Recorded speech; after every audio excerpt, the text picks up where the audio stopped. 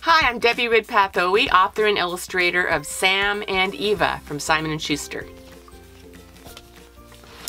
Eva wants to draw with Sam, but Sam does not want to draw with Eva. This can mean only one thing, a creative clash.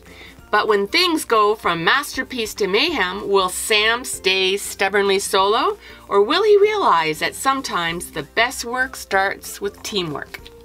I'd like to read a little bit of my book to you now. Sam had just begun to draw when Eva arrived. "I like your pony," Eva said. "It's a velociraptor," said Sam. Eva suggested a collaboration. Sam declined. "Who said you could add a cat?" asked Sam.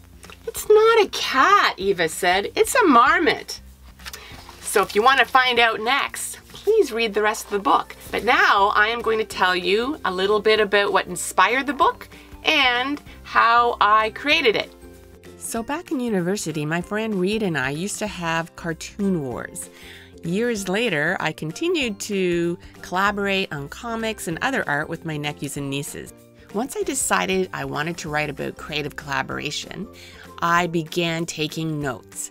I wrote up the story, I revised it over and over and over again. There were many days I felt like this. One thing I've learned as a children's book author and illustrator is that it's okay not to be perfect the first time. Sometimes you need help.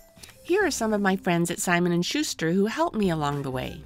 So once I have the story pretty much finished, then I start working on the art. I make lots and lots of sketches, including fine-tuning what I'd like the characters to look like. Sometimes the work is easy, sometimes it's not so easy. Sometimes I have to do something like this when I'm having trouble figuring out a certain position.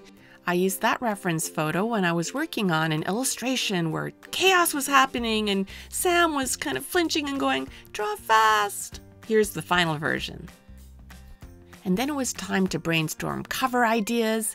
And once everything was all finished, I sent it in, and eventually in the mail, I got my printer proofs, which was very, very exciting. I hope you enjoyed hearing about Sam and Eva. If you'd like to find out more and get some free activities, please check my website. And above all, keep reading.